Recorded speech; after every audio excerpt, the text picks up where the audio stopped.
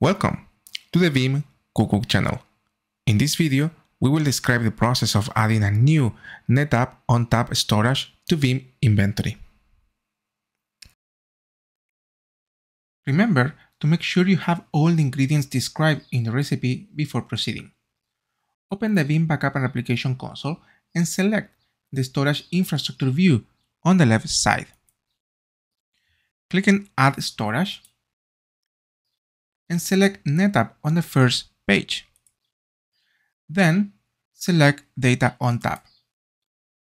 Here we need to enter the FQDN or the IP address for the NetApp management interface. You can use the address for the NetApp cluster or for a dedicated SVM.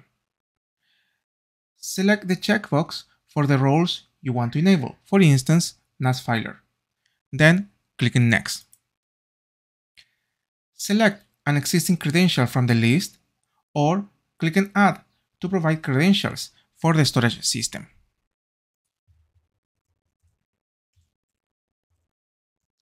Click on OK and click on Next. Review the certificate warning and click on Continue.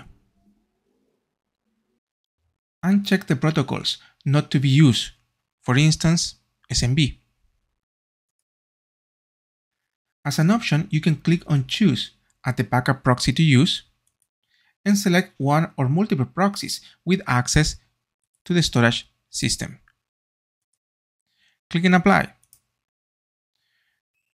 View the log and click Next if all is complete. Review the summary and click Finish to finalize the task and let the proxy start a rescan of the storage system. View the rescan log and click Close when finished.